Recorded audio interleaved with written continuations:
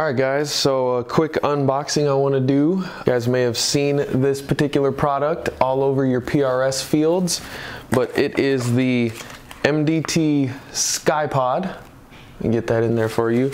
This is kind of how they send it to you with this sort of thing, but this is a very special CkyePod. This isn't your regular CkyePod. So shout out to Sky 406 Bullets. He is the inventor, creator of the CkyePod that MDT then purchased his design, and they are now selling and manufacturing the CkyePod.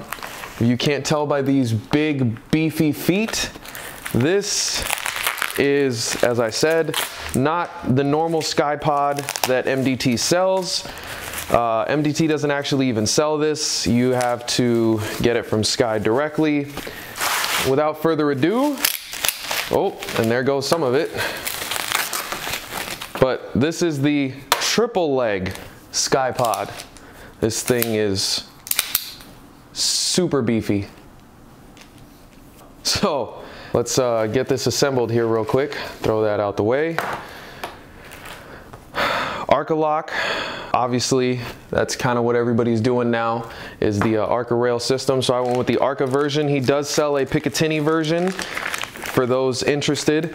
Now the standard Sky, which I have here, this is the one that I've been using all season, even going back to late last year, if I remember right, or maybe the beginning of this year. But in any event, this one takes all standard Atlas feet. So this one I have the Hawk Hill feet on it. I just like those a lot, and I took those straight from my Atlas. This one, obviously the diameter in here, I'll put them next to each other so you can see. And this is not the PRS legs. These are the standard legs. So they sell a CkyePod with PRS legs, which are even shorter. They're about yay long, similar to what the PRS, the Atlas PRS legs are. So you can see how much longer this is in and of itself, but the diameter of this leg piece where the feet go in, you'll only be able to use the CkyePod feet. Let me see if I can get that to focus, because this is much beefier, much larger. Same type of system though, just a detent system. So we're just gonna snap it in. Just press a little detent, and it just a little tight, but ow.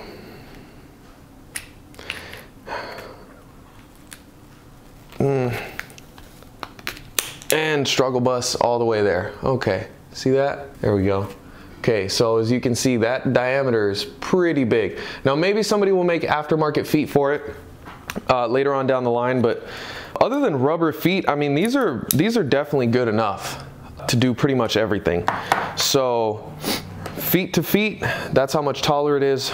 Arca to Arca, that's how much longer it is down here. As you can see, I don't have a tape measure on me, but I can get one. Give me a second here and I'll be right back. All right guys, got the handy dandy tape measure here. So I know that we're gonna be asking, first question is, what is the height, kind of in the standard position, which is middle width and all the way collapsed, so something like this. So from the top of the Arca down to the bottom here, my arm is blocking that, but you're at about nine and a half inches on the standard model. This is what they call the standard legs. They have the PRS legs, which are shorter than this, but I don't think that that's my first recommendation necessarily, because I've seen more people that have those legs that say they wish they had just gotten the regular length legs, as opposed to people that have this one and said that they had wished they gotten the shorter one. I definitely fall into the I rather have it and not need it than to need it and say oh shit camp. So that's why obviously I went for the biggest that they have, which is the triple leg. So let's get to measuring this bad boy. This thing is an absolute behemoth of a bipod. From the top of the Arca here to the center, you're at about 12 and a half. You're at about 12 and a half even on this. So as you can see next to each other, It's about 5-ish inches of difference fully collapsed. Now obviously that multiplies when you extend them all the way. So I know that's going to be the next question. Let's get right to it. At their tallest, what are they? So that's going to be the narrowest position, and then all the way extended. I'm going to measure it this way. So from the tip of the arca to what amounts to basically the tip of the feet, you're at about 16 and a quarter inches on the standard leg model. So 16 to 16 and a quarter, we'll put that over there. This one may honestly not fit in the frame. That's how long this thing is, but I'll give it a shot here. So down here, I don't know if it's gonna focus on it, but yeah, it is long. Let me bring that in all the way narrow and bring this in all the way narrow. So it is very, very long. I don't think that it fits in the frame. Does it fit in the frame? Yeah, barely. You can see the bottom edge of the barricade stop there. So from there to here, you're at about 37 and a quarter. So 37 and a quarter at its tallest. So damn, that is big. I mean big. What's awesome about that though is that you can go from here, the widest, which is now usable in the prone, at a mere 8.5 inches at its lowest, all the way to 37 and a quarter at its tallest, and anywhere in between, which is absolutely awesome, because I know that there's going to be some people that are going to say, oh man, this thing, you know, in the standard configuration where it's middle position all the way collapsed, that's way too tall for prone. Yeah, maybe, unless you got like a really uphill range that you're shooting on. Not totally uncommon. Mine starts to gradually go uphill even at 100 yards. But again, versatility of the CkyePod, man. Wide. Now I got 8.5 inches, which, I mean, that's right in line with your Atlas, with your Harris, with, you know, the Harris 6 to 9, your standard leg Atlas and not the long one, all that kind of stuff. So quick visual, I guess, at the longest, because somebody's gonna ask for this, and maybe this will give you a better idea. So that's the triple at its longest, and this is the standard leg single leg model at its longest. Yeah, pretty massive, pretty massive. Weight, I know someone's gonna ask about weight. I weighed these earlier, and there's about a pound of difference. This one's about a pound heavier than this one here. So yeah, you're talking like, I believe it was right around 2.5 pounds for the triple leg. So yeah, it's kind of a heavier bipod, if you will, but I'm not against it, man. You know, in PRS NRL, our rifles are already 22, 23. Some guys are running around with heavier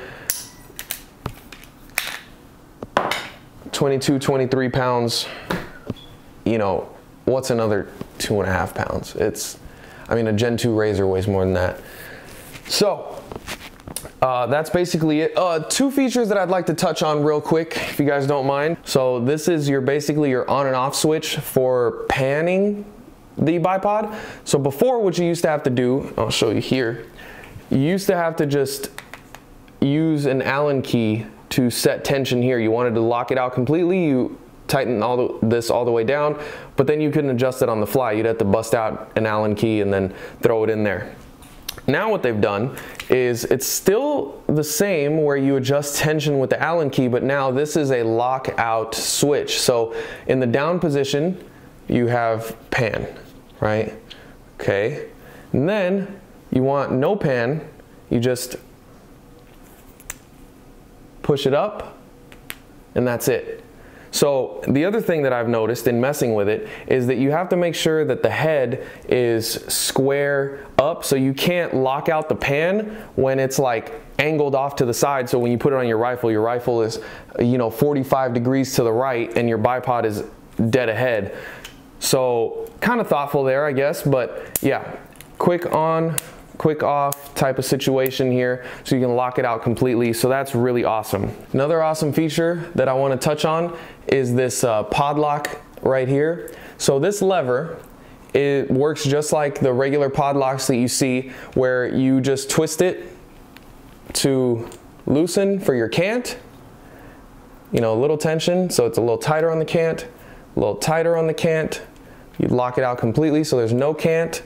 And then the other neat thing is that, yes, this will, so let's say your lockout is somewhere right there, or where the tension is, it will hit the leg, but the cool thing is that it's a spring actuated lever. So the lever can just be snapped into, pulled out, so you just pull it out and then snap it into another detent, and it will not adjust the tension. It will just reposition the lever so you can get it out the way and stow the legs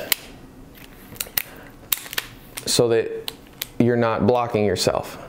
So this is from Short Action Precision. This pod lock lever thing here, they sell it. They're the only ones that sell it. So make sure you visit them, shortactionprecision.com. That's Nate Webnar, Rich Chronister. Shout out to you guys. I purchased this at the NRL finale, and I think that is an absolute game changer because it makes it so much easier to adjust your cant on the fly, which I do use the cant a lot, especially with the CkyePod because of so many unique positions you can get it into. That's a quick rundown, quick comparison, and an overall feature set on the CkyePods and the triple leg. If you guys have any questions, comments, concerns, or experiences with these bipods, or maybe you're thinking about one and not sure, or you like it, you don't like it, all good, leave it in the comments below. I'm active in the comments section. I want to hear what you guys have to say, whether you think this thing is a useless piece of junk because it's too big, or you guys think it's absolutely awesome. I want to hear about it. You can't just say that it sucks and not have a reason why. You got to tell me why. It's fine if you think that it's not cool, but you got to tell me why, because if you just leave a comment saying that's not cool, well, you sound like an idiot. I appreciate you guys watching. Once again, please, it would help me out a lot if you could hit the subscribe button, because we all know that YouTube is very anti-2A. So it would just help me out a lot. I would appreciate it, because I want to keep bringing you guys reviews on gear for hunting, PRS, NRL, match shooting, field shooting, just shooting in general, man. Precision shooting. Definitely want to bring you guys some more stuff. So appreciate you guys for watching. Again, drop the comments below. If you guys have any questions, also drop it in the comment below. I'll be on the lookout. Until the next one, take it easy, guys.